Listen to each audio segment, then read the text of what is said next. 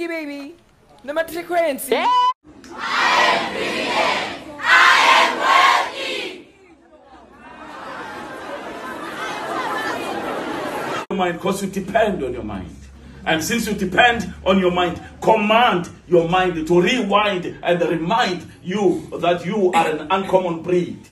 Hey Mzansi, welcome to Mzansi Scenes. So Masoja Msiza, who is famous for playing the evil character of Nkunzi on Uzalo, says he shares his difficult and painful childhood to motivate school kids. Masoja says he does not go around schools motivating kids just because he thinks they can't motivate themselves, but does so to add on to the positives they dream about and want to achieve for themselves. He is trying to inspire them to believe that they can be anything, they can be big and celebrated like himself no matter what their background is. The actor also told a story of how he once went door to door selling steel wool when he was bitten by dogs. He said every time he looks at those wounds, he is reminded of his long journey. He uses the story to motivate the kids and they pay better attention when they hear it. Right, that's it for today. Thank you guys so much for watching. Please like, subscribe, comment down below and hit the notification bell.